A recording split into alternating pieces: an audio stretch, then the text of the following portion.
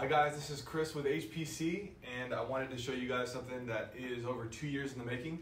This is our brand new Revolution motor, and this is probably the biggest performance breakthrough since we did sine wave controllers.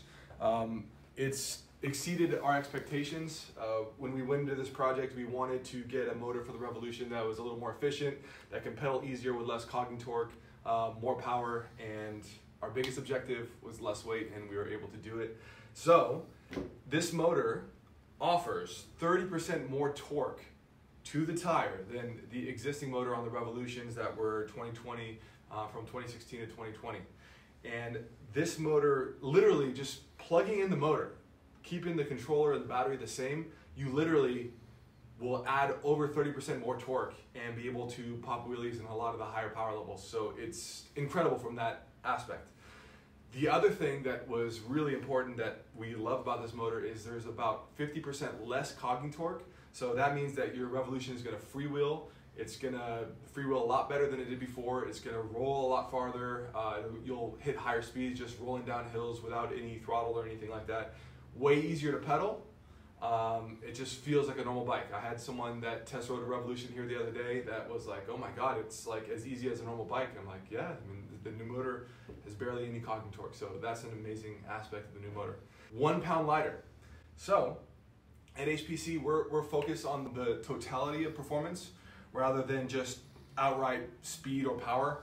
A lot of our competition utilize a big honking 38, 40 pound hub motor that they just plant in the back and they're like, look how fast it is. To us, we don't really care about that. We care about the overall performance, how it goes around turns, how it jumps, how it accelerates, how it stops, how it feels. We want to keep the lightweight, nimble feeling, which is completely lost in a lot of the competition that I see in the 120, 150 pound weight range. Revolution is a lightweight bike. The frame itself and the carbon panels only weigh about 13 pounds, so it's only a few pound weight penalty over an existing DH normal bike frame. So it's a lightweight aluminum frame, and it starts in the 78 pound range stock with the standard battery and with the standard power system. So maxed, if you got every option on the Revolution, we're talking about low 90 pound range. So even maxed out, it's way lighter than anything else in its class. And to us, that lower weight in the motor, this motor, let's weigh it right now. So last year's motor weighed over 20 pounds, a little over 20 and a half pounds. And this year's motor, if all is correct, should be in the 19 pound range.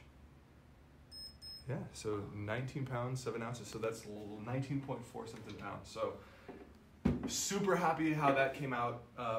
You're gonna allow the kinematics of the suspension to work a lot better. Its unsprung weight is substantially less now, over a pound of savings. So 19 pound motor, over 8,000 watt capability, and this thing just screams. Another thing I wanted to talk about is we get a lot of calls like, hey, I have this bike, it's 14,000 watts, like why is yours only 8,000 watts? And like I said before, we're not into, we have a self-imposed weight limit of 20 pounds. We're not gonna put over a 20 pound motor on any of our off-road bikes. It just goes against our ethos. It just does not work well off-road, and you're just fighting that unsprung weight.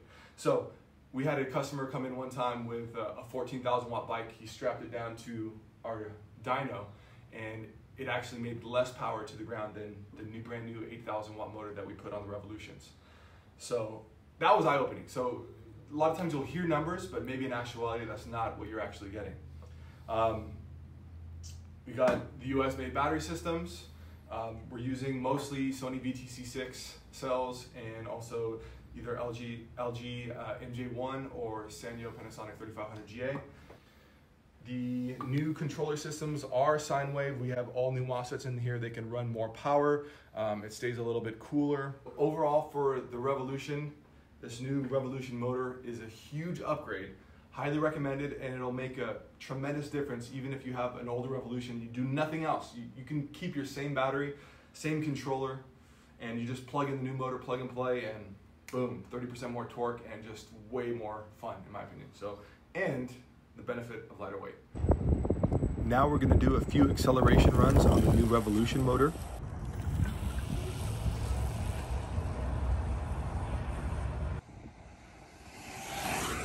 Look at the nonchalant pedaling at super high speeds due to the Schlump high-speed drive. And please visit us at www.hpcbikes.com.